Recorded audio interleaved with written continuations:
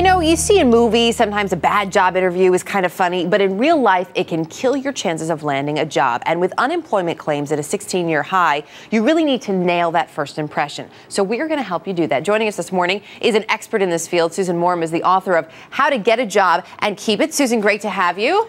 Hello. Good to have you with us this morning. Oh, that's such a great firm handshake. Which is so good. That's one of the first things to the people. I see, that's one of the first things I look for, whether or not I'm interviewing. I don't really interview people for jobs, but a firm handshake makes a big difference. It does. That first impression is everything. And so you want to walk in with confidence, even though you might be feeling nervous, and put a smile on your face and look that person in the eye long enough to remember their eye color, because you want to make a good connection. And then you can break, but you want to maintain that eye contact during the interview. Okay, I should point out you have lovely hazel eyes, Susan. Well, thank you. The other thing you want to do, I know, when you come into that interview is really make sure you know what this company is all about. You have to be prepared. You need to do your homework. So before you go in, you want to do some research about the company, about the industry. You want to have specific questions prepared so that you can sell yourself effectively and ask intelligent questions and set yourself apart from others. So should I be asking questions about where the industry is headed, where the company is headed, based on the news, or based more on day-to-day operations? You want to know, do your own research. So you want to go to the company website.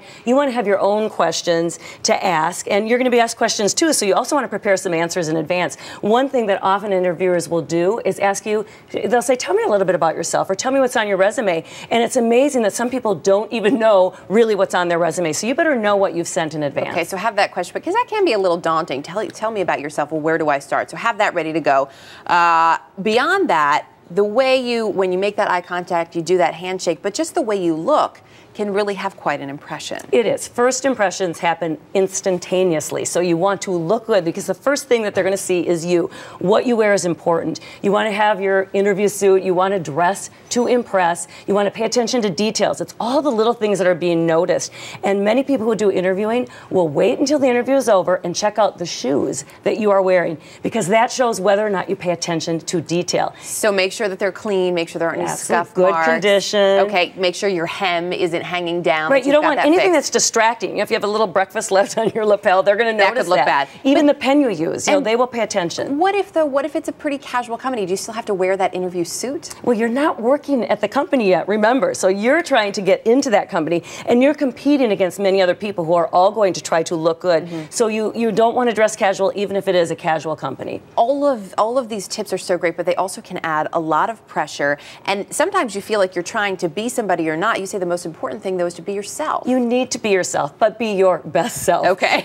The thing is, the more prepared you are, the more comfortable you will feel. Everybody is nervous for a job interview, and that's to be expected. But you don't want to make the interviewer feel uncomfortable, because if you're really nervous and uptight, you're not going to be able to connect. And it's all about making a connection and standing out and being the one that is remembered. And part of that is being positive, too, having a positive attitude. Of course, you have to go in, and there's a lot of doom and gloom out there, but there's also opportunity. There still are jobs available, and you want to be an optimistic person. You want to go in with energy and enthusiasm and be the kind of person that people would want to work with and be around. And another way to make them remember you, too, I know, is with that thank you note, and not on email.